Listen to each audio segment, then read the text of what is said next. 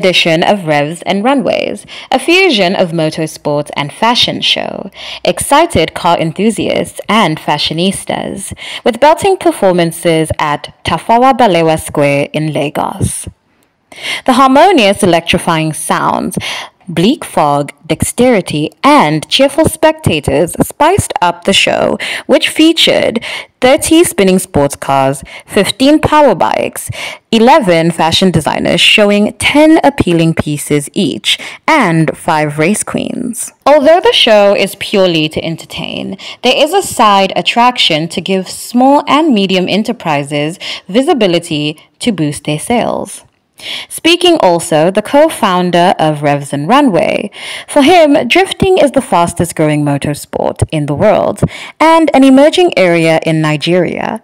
Fusing it with fashion is a way to expand its reach to new audiences. With varying brands of fancy and sleek sports cars, extra sets of wheels, car jacks, and ramps, power bikes, helmets, and hands-on mechanics to fix shredded wheels as a result of the revvings.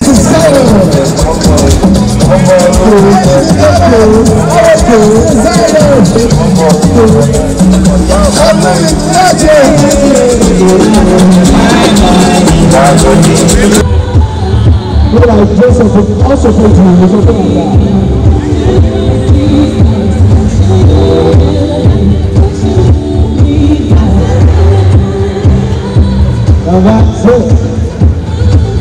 Joseph.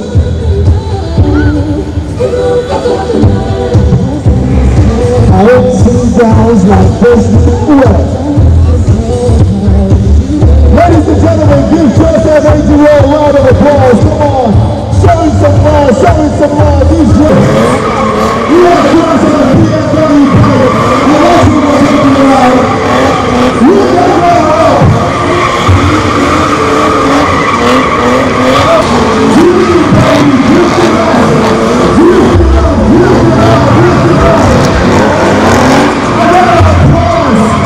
You're watching what's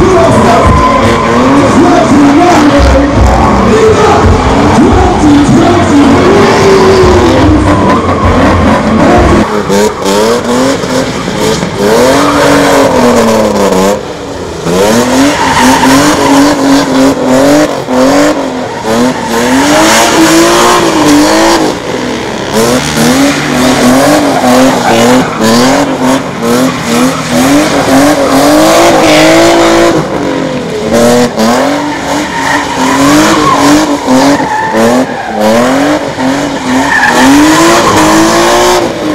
it.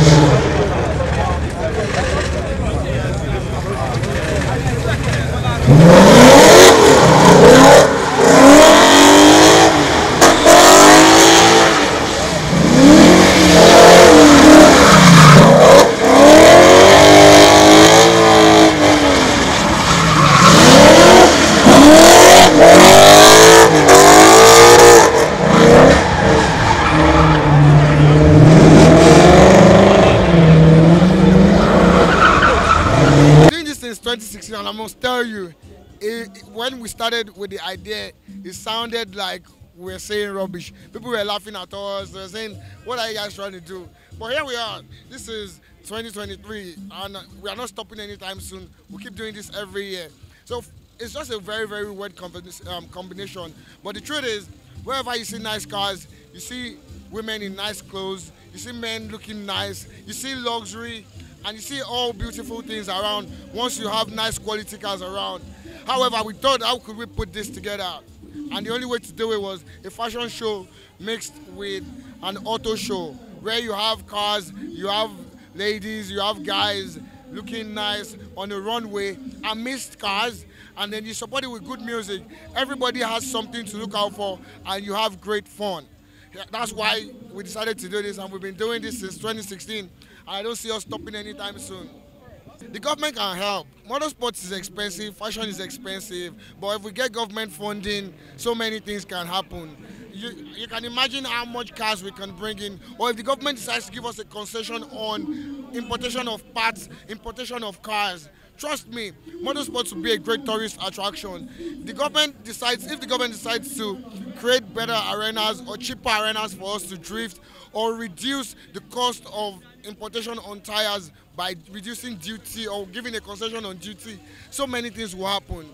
We would have more people wanting to go into the motorsports space because there is a better cost of purchase when it comes to parts, cars itself, and anything that has to do with these events. So we just need help from the government one way or the other. We're having fun, and yeah, I'm glad the audience is enjoying it. First of all, the government should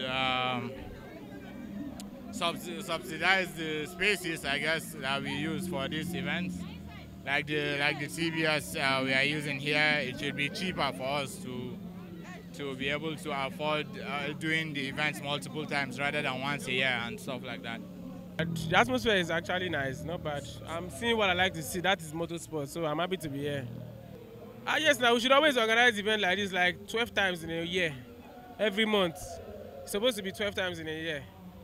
It's just actually very simple. Support. Support is what we need, just support from the government, you know. We should at least have a standard racetrack, a drift track, where people can just show what they have to offer. So we need support, that's just it. I feel absolutely ecstatic because the turnout is mental. This year looks definitely better than last year. And I believe with more publicity and more sponsors, we will get it to a bigger stage next year. The government is interested in this because what we do is, for the love of cars, we've managed to keep a lot of kids off the streets. So they have a hand in giving us, permission to use this place. They've helped us with the firefighters, LASMA to control traffic. So the government is doing okay in this aspect, yeah.